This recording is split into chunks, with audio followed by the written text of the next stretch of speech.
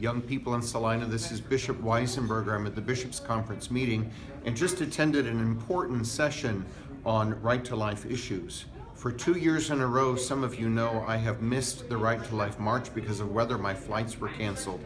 This year I am determined to be there no matter what. I'll look forward to seeing you there. And remember, we need to pray about this because right now there is nothing more important in our world than working on the right to life for all people. God bless, and I'll see you there.